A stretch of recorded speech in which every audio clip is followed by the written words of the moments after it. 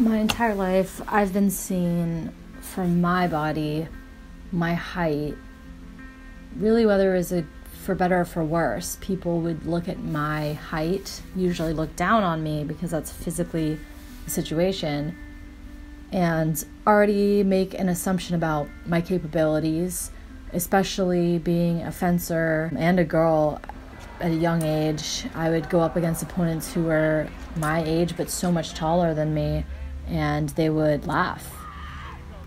But I would beat them. And my coach always taught me that when you go to shake their hand, you do it with humility and respect, and you never laugh back in their face, because that's what sport is really about. That's what life is really about. It's about respecting others. And I think that as Petite, I've learned respect from a completely different level, because I know that my body is not who I am. My personality is not what it is because of my height. It's not related to my height in any way. My height is just what my vessel that I come in. And I think the message for other petite women out there who are working on their body and their body confidence is that you have to love the way you are today, because beauty and judgment is something that really changes over time.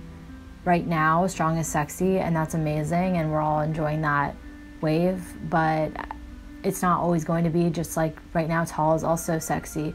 When I was younger, big butts was not sexy. In middle school, I was made fun of for my big butt, and all of a sudden it's this huge deal now. And you have to find that inner love for yourself, for your body, and for your height.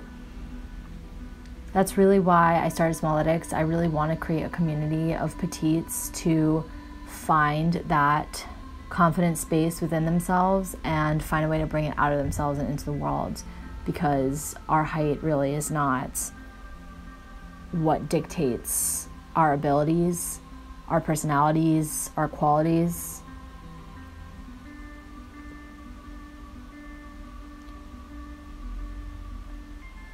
This is really a movement I'm starting with the Short Girl Gang to redefine petite and start showing all petite women that you don't have to be tall to feel tall.